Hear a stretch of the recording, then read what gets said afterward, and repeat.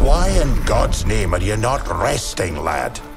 I'm carving these for my daughters, Lord. For when we return home. Shouldn't you instead be carving arrow shafts for what is to come? Just to be safe. I'd rather have this to remember you by, Lord. Should you fall in battle. Fall in battle? I think not. Upon my word, I shall be the first to charge the fort dawn and earn my glory.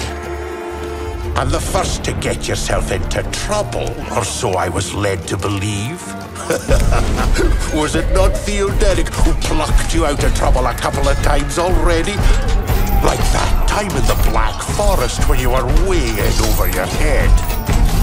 There are risks when one is charging forth on horseback while all men cower behind shields. Besides, some of us have only their deeds to their name and little else. Fair enough. I will not question your courage, my boy. You've proven yourself 100 times over. And it has been an honor to be defended by your shield wall, my lord. You and Theoderic are paragons that any knight should be looking up to.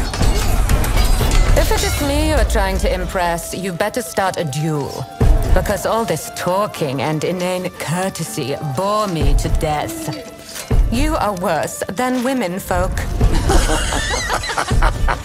If the excitement of the coming battle is not enough for you, lass, you could go ahead and strike at the enemy now.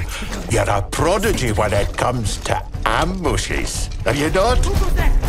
Sneaky and deadly and all that. Shut it, old fool, or I'll teach you never to question a lady's... Lord Theoderic, it is time, friends. Gather your men. We charge the walls at dawn.